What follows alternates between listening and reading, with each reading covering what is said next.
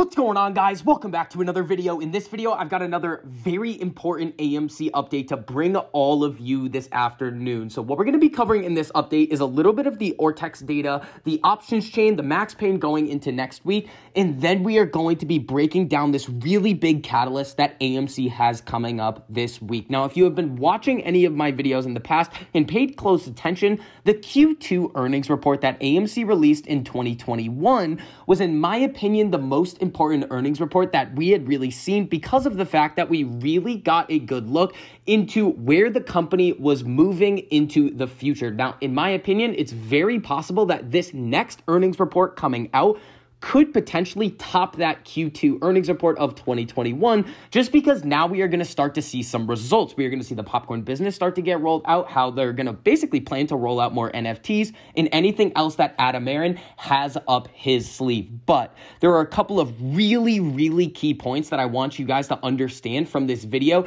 and I want you guys to be on the lookout for different narratives that mainstream media is going to try and spread, and I'm going to dispel that in these videos. So make sure you guys hit that like button, engage with this stream, this video, not this stream.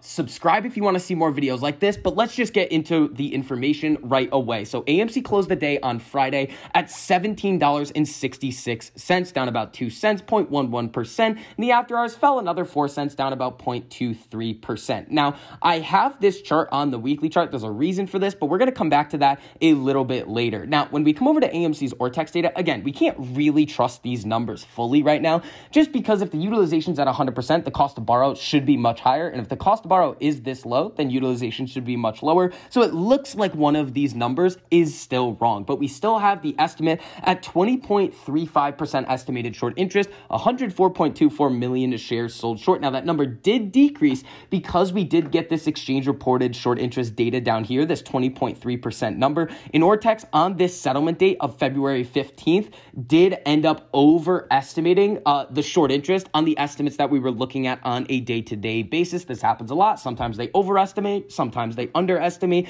This time, a little bit of an overestimation pulls the short interest down a little bit, but still very high. And again, the shares on loan right now still sitting at about 117 million, as we can see right here. So the shorts do have a decent amount of ammo that they could potentially try and use against us going into this next trading week. Now, when we come over to the max pain over here going into this next week, it's sitting at 17, but since it's an earnings week for AMC, we are going to see this number flicker around a lot because there are going to be institutions and day traders trying to buy puts, which could push up the max pain, but then there's going to be a lot of retail investors and potentially institutional investors as well buying a lot of call options that could decrease the max pain. So we're going to see kind of a movement of this max pain throughout this week. But again, we've seen the market maker try to pin the price of AMC at the max pain many times. But the one thing that they can never counteract is that massive imbalance of supply and demand, which we have seen many times in the past as well. Now, let's get into AMC's earnings report and the things that you guys need to understand. So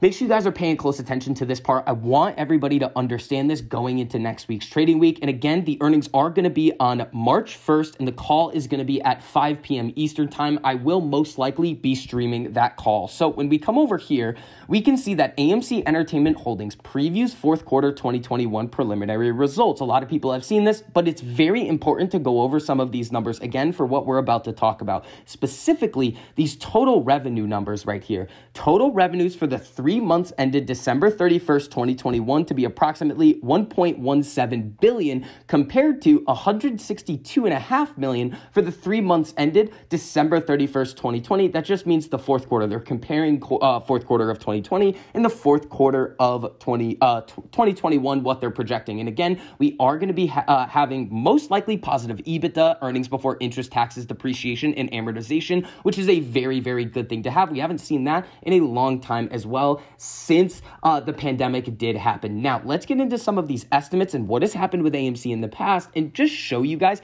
how undervalued this company is right now, in my opinion, because again, value is an opinion. So when we come over to Market Beat right here, and we're kind of taking a look at the previous earnings estimates, what I want to keep a look at over here is actual revenue numbers. So when we're taking a look over here, I'm going to leave out 2020 just because that was a weird year, just because we saw so many crazy things going on in the global economy. And we really just kind of want to take a look at how AMC was performing and what their revenue was like pre-pandemic. Now, here's what the mainstream media is going to do, and some of the naysayers of AMC, this is the narrative that they're going to try to push down your throats, and here's why it's kind of nonsense. So when we come over here, we can see that in 2019 for Q3, they were generating about 1.32 billion. But remember, when we come back over here, the end of December of this year, or of 2021, the quarter that we're getting reported, 1.17 billion. So it is a little bit lower. So they were generating more revenue in 2019, and we can see right here 1.51 billion in Q2.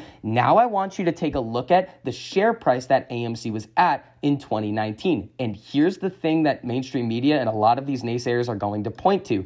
AMC has not been able to get back to essentially the pre-pandemic revenue numbers. In pre-pandemic, they were trading at that $9 to $10 range. But there's a very key important thing that people are missing here that I want you guys to understand and pay attention to in the earnings report. And we have to go back to 2016.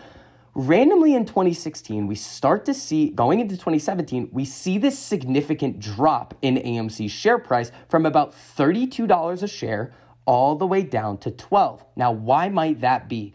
Well, there's a very, very simple explanation for this. When we come over to this chart right here, this is tracking AMC's debt levels throughout the years. Now, the key thing right here that we have to think about is for the third and fourth quarter of 2016, we had about $1.93 billion worth of debt. But what happened going into 2017? They started increasing their debt. That makes it a lot riskier of a company to invest in, and then people start selling off. Now, this is the narrative that mainstream media is going to try and basically run with. They're not going to be able to get up to those revenue numbers pre-pandemic. In pre-pandemic, they were still trading at $11, so hence AMC would be overvalued. But the thing that they're missing here is that AMC is actively refinancing their debt and has a massive cash war chest right now that they can deploy any way that they see fit. Now, AMC has refinanced their debt. They are going to be getting a lower interest rate on this debt and pushing it out, but it's going to make it a lot easier for them to pay off this debt and honestly lower their debt levels. So instead of comparing AMC to those 2019 numbers when we were seeing essentially not a whole lot of cash on hand and a lot of debt, we should be comparing this now to 2016, where the debt levels started to come up, and we honestly right now could use a lot of that cash on hand. One, for acquisitions, which we have been doing in order to generate more revenue, the popcorn business, the NFTs, but now we're in a very, very good spot. So you have to look at these earnings numbers a little bit differently now than you would in 2019. So that's kind of what I want everybody to kind of focus on here. These earnings could be really, really good. And I know a lot of people throughout this video are going to be saying it's not a fundamental play, it's not a fundamental play, it's not a fundamental play. I will always really disagree with that just because of the fact that the shorts are in this based on fundamentals. Now, again, we have talked about those technical shorts coming in, trying to push down the price of AMC in this kind of bearish environment in the overall market. But those shorts are really just going to be in here for the short term. I don't foresee those types of shorts trading on fundamentals staying in this position for very long if we start to trend a little bit more to the upside.